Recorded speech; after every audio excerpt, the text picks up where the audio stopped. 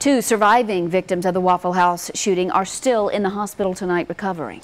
Now, they are both in stable condition, and tonight a comment by one of those victims to National Mayor David Briley is making a lot of people smile.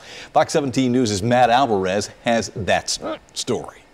The heart of the city remains heavy tonight as we remember those that died over the weekend. We're also hoping for a speedy recovery for 21-year-old Shanita Wagner and 24-year-old Sharita Henderson, who remain in the hospital tonight after being hurt inside the Waffle House early Sunday morning. But in the face of tragedy, Mayor David Briley, who had been visiting the victims at Vanderbilt Medical yesterday, received a very specific request from Sharita Henderson. We walked into the room and her father said, she just told me that she wanted to say this to you as soon as you walked in, and he went on to say, what can you do to fix the potholes on 440? The mayor says it had been a light moment in an otherwise down environment. I think that goes back to them just trying to pick themselves up and move on. But Sharita, from her hospital bed, chose a topic we're all familiar with: infrastructure and the terrible condition of Interstate 440. I try not to drive on 440, that is for sure, but I know it needs a lot of work, and there are plans in place to try and get that done as quickly as possible. That's the one thing that she wanted to be fixed. What do you think about that?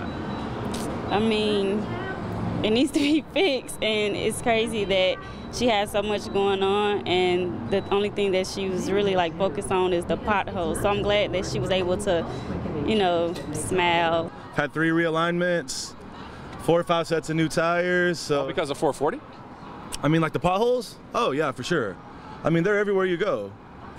We have jokes all over Facebook talking about found a 2-bedroom, 2-bath pothole for rent on 440.